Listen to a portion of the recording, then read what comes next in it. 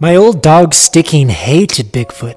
Whenever the lad and I tried for a game of fetch with his favorite red ball, out of nowhere would come thundering the devil's hairy child, fairly salivating with excitement in pursuit of that ordinary chewed-up toy.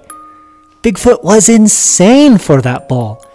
I've never seen a more single-minded animal in all my days, except perhaps my old mule Brownie when he'd rather sit than move. Well, one day that old dog died, and I was stuck with the uncomfortable task of explaining death to the great woolly child.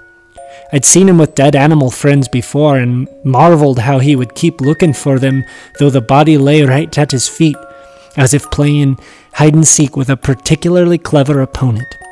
He would look behind every tree and under every rock in the vicinity, till I'd fairly burn to yell out, "It's dead, you imbecile!" He could not see that they were there, because the spirit was gone. I must admit, when I watched my own father die, I could not have been more surprised if he had suddenly transformed into a chair. The reverse miraculous magic of the spirit's disappearance and death, as amazing as a rabbit being pulled squirming and full of life from an empty hat. Where once was a light, however small, of deer, of squirrel, of tiny bird, where once was light and heat is now come a patch of darkness, an empty space. I explained it to him laboriously. Once Bigfoot understood, he broke like a sequoia split and felled, like thunder in a drenching rain. His grief was pure and complete and holy. I tried to comfort him, and he embraced me with a bear hug of death that stopped my breath.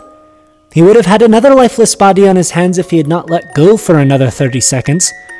He lifted and placed a giant boulder upon the dog's body, and I asked him if he wanted to say a few words.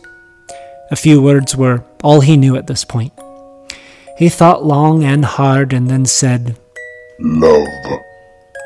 Good. Sad." We walked for a while in silence, till I could no longer bear his massive, melancholy face, and then I threw Stickeen's red ball into the trees. As Bigfoot bounded off, I swear I felt and could almost see the old dog racing him to the spherical object.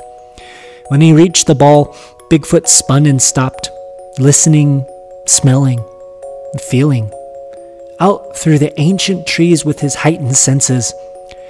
He smiled and spoke to me in the center of my mind, and the way he had of doing, effortlessly and wordlessly communicating a sweet profundity.